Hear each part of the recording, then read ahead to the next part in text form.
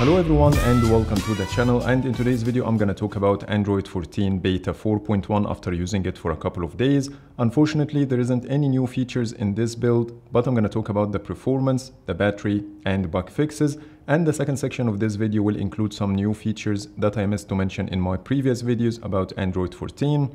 So without further ado, let's jump in.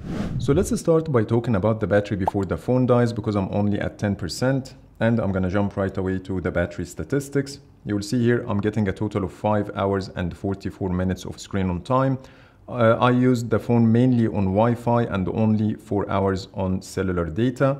When you take a look here, I unplugged the phone from the charger at 8 a.m. and that's when I started to use the battery. Now it's Sunday because it's after 12 a.m. and I got a total of 5 hours and 44 minutes.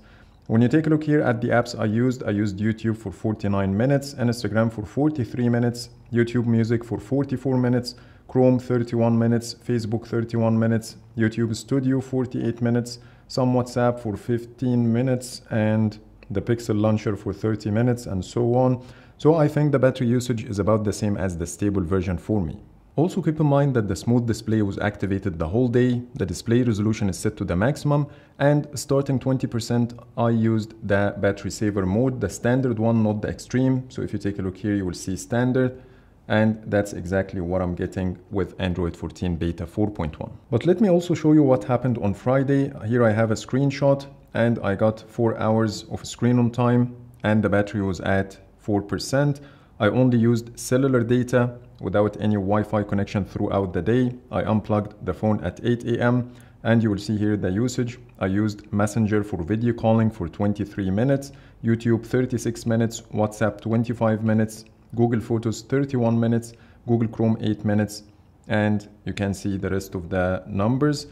So I think the battery life is not great on cellular data, but it's not too bad in my opinion, because I also used the phone under direct sunlight for about an hour, which is not too bad based on my previous history with the Pixel 7 Pro. Now let's talk about the performance, and I have to say that I'm really impressed by the big jump in performance after installing Android 14. Everything is very smooth and there is no lag, no shutter whatsoever. The scrolling is great, so I don't have any problems when it comes to performance, and it's much better than Android 13. I also found that the thermal management is noticeably better. So for example, when I used to make a video call for 30 minutes, the phone reaches 45 degrees or higher, and that's when I start to see lower refresh rate and lower brightness, but now it averages between 41 to 42 degrees under the same conditions. So most probably I will redo the heavy workload test and also the 4K 60 video recording after installing Android 14 on the 7 Pro to see if that's actually true, so stay tuned for this one. Now let's talk about the bug fixes, and if you take a look at the release notes of beta 4.1, you will find tons of bug fixes on the website, so I'm gonna leave the link in the description if you want to take a look at them. And for me, I don't have any problems on the 7 Pro, everything works perfectly and I don't have anything to report, but I found one huge improvement in my opinion, which is the speaker's sound quality. Now let's talk about the new features I missed to mention in my previous videos, and the first one is related to the battery saver. When the phone reaches 10%, you will get a floating pop-up suggesting to switch to the extreme battery saver instead of keeping the standard option. And here you have the ability to switch right away from the floating card or tap on no thanks to keep using the standard option. The second change is under settings and then battery.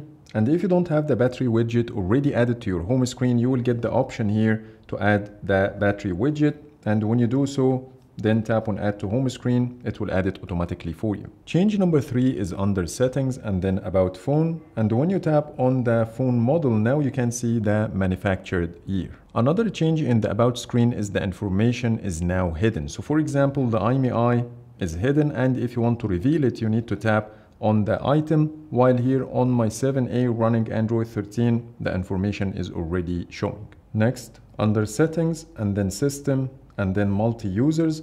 Now when you try to add a new user, you will get this new pop-up saying when you add a new user, that person needs to set up their space. Any user can update apps for all users, and then you can tap on next to start the process.